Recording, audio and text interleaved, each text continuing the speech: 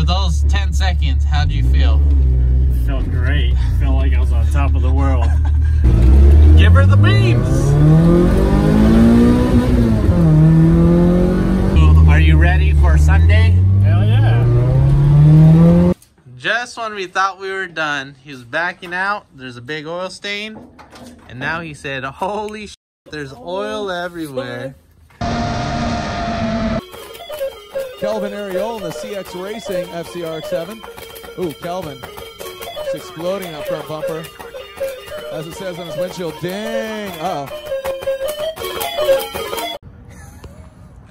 Is that from the Corolla? Yeah, this is the cylinder head. Done some valves. Are you recording or? Yeah. I'm always recording. Okay. Here, bring it. Let's see. So that's probably why it sounded like there was no compression, because it wasn't getting spark. Good job. Yeah. Josh asked how you use that. Comment down below. Okay, so his timing belt snapped on his car. This is always like overlooked maintenance. Like, just change your timing belt. He put his engine back together wrong, and I don't think he bent valves, so he pulled off the head for nothing. But let's check. Okay. And it would be very obvious if he did bend a valve, because they wouldn't seat. But you said you filled these up with oil and 2 of them seeped out? Yeah, so this one, and this I marked one. them, the yellows. Okay. And they leak out through the exhaust side. Yeah, this one and that one. So anyways, regardless, his valves are leaking. They're not seating. So while he has this whole thing off, we're just going to take off all the valves, and then we're gonna seat them with this tool, this cool looking tool, and this cool gritty toothpaste. I poked some holes into that cardboard while I knock these suckers out. You probably ask, how do you get the retainers out? Well,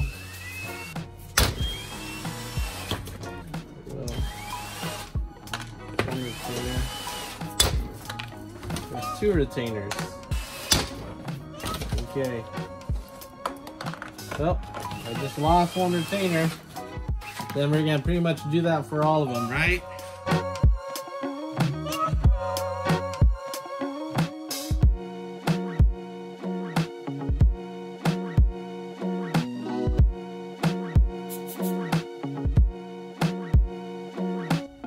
So this is the easy part.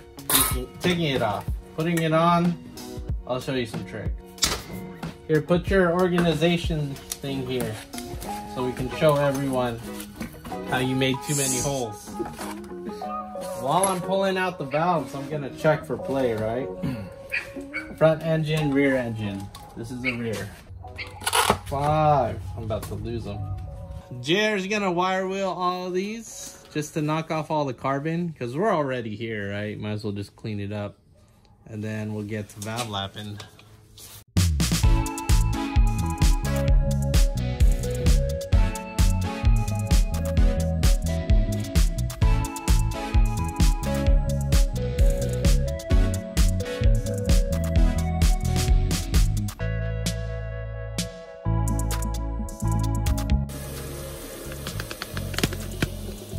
All right, so while you were spinning into the drill, did any of them look wobbly?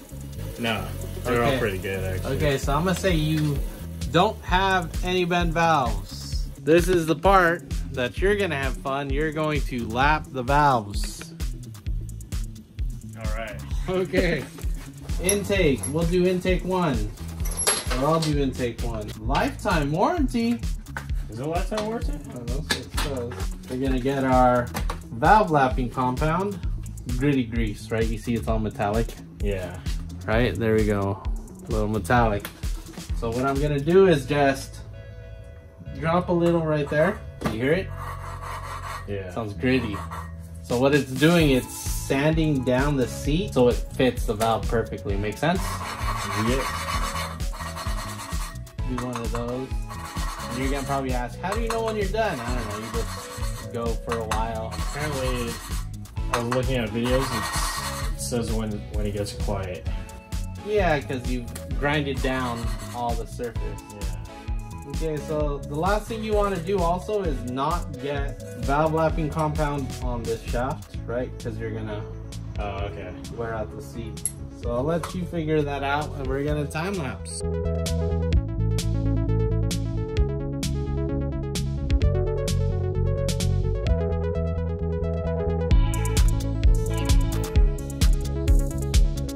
How many you do so far? 4. That's it?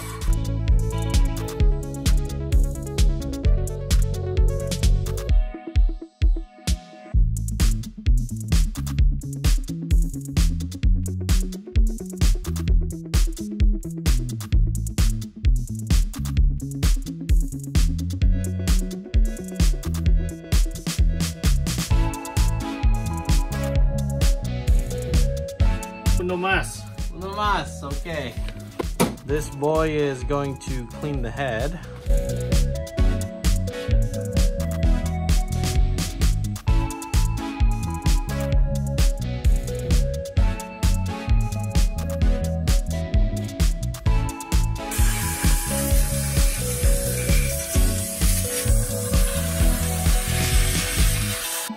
So 1, 2, 3, 4, 5, 6, 7, 8. Intake 1. This is the exhaust side. So intake 1 will go here. Exhaust literally jumps over here.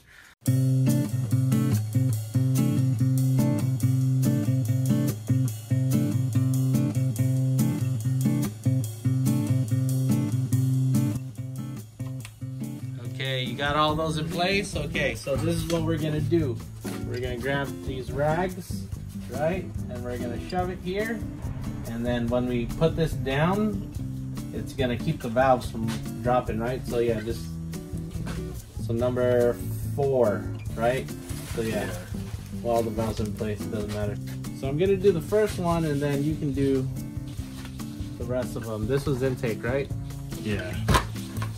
Okay, so this is exhaust, and then we have a retainer here. These are a little tighter than go-kart springs. My thumbs hurt. Okay.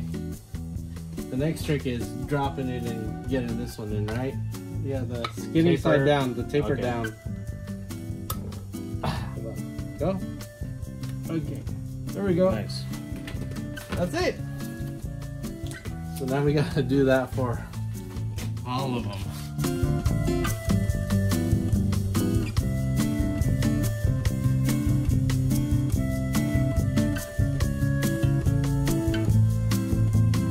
It's even worse when you change it in the car. Go ahead, put one in, because you gotta have a leak down tester, right, to keep the valves up. But if you drop the valve while it's in the car, yeah. Now that young Jer and me have placed all the valve springs back, when are you gonna slap this thing on? Probably tomorrow. Make sure it's in time. Yeah. Make sure it's not 180'd off. And then start her up.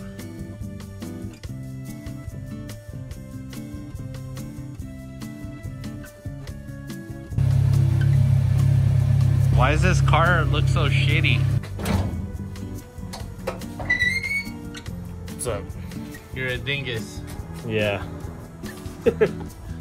Alright, we're gonna do his timing, because he doesn't know how to time a car. That's why he got fired from BMW. So first and foremost, your oil pressure is hooked up right behind here. This is your oil pressure. So it's not even hooked up. Ripped off of that. No, there's a plug. There's a plug right behind that. That or I just pulled it off, but there's a plug. What is this, a Zenki or Koki? Zenki, right? So I don't think Zenki has a diagnostic connector, or this is the diagnostic connector. I don't know. I'm thinking it's this one. I have to jump. I don't know. I'm gonna say it's this one. All right, so I got these. Or turn on the ignition and the check engine light should blink. How many times is it blinking? 1. So you don't have any codes. Perfect. Start it up. OEM, son. Yeah? Is that gonna pass? Cool. I'll be 10 degrees. What is that, a 12 or 13? It's actually idling pretty good.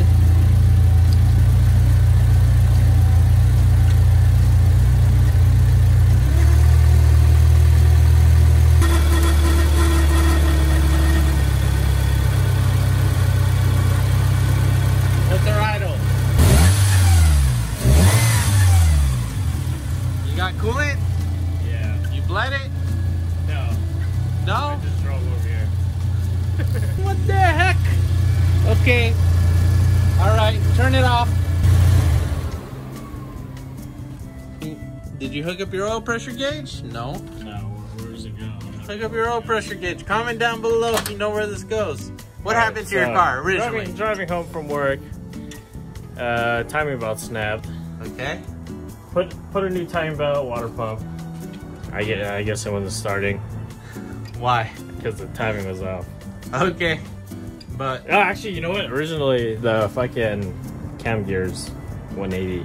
okay, Yeah. so more or less, this guy couldn't get his car started. I'm like, it's probably a bent valve. It probably wasn't a bent valve, but he had leaky valves anyway. So we lapped his valves, which you just saw earlier, and now he couldn't get it started earlier. But as you saw, I guess his distributor timing was off. But now we're on. Now we're on. Now we're locked in. We're freaking good to go. RTR. We should go test drive this thing. What's up, people?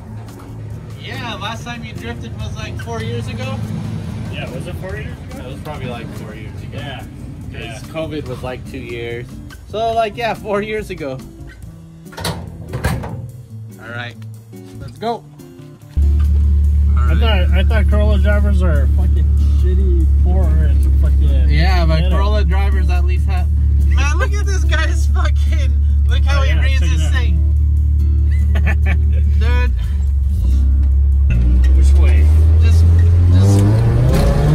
Woo! Woo! For those 10 seconds, how'd you feel? Felt great. Felt like I was on top of the world. You probably gained like 10 horsepower after lapping those valves, man. Yeah, maybe. Give her the beams!